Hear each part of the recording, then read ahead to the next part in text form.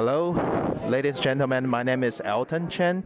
I'm the Deputy Director for Business Development from MediaTek. I'm introducing this AI vision demo of our new platform called P90. And what you are seeing right now is our P90 platform, leveraging its AI processing capability, and it delivers up to 1.1 terabit per second.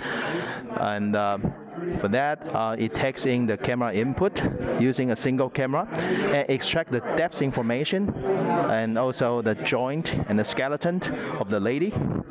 And then we send all the movement via the Bluetooth command to control the robot to mimic what our lady is doing.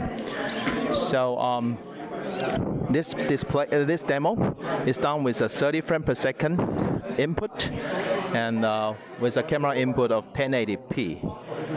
And yeah, I think it's not the only demo that we can offer today.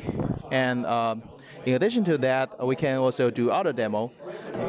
So for this part of the demo, what you're seeing right now is the same P90 platforms using its 1.1 GMACs per second processing capability to track multiple persons' movement.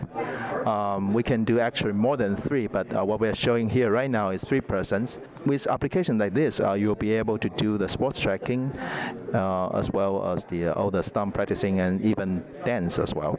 So yeah, so for more information about this demo, you can always check our website on www.mediatek.com.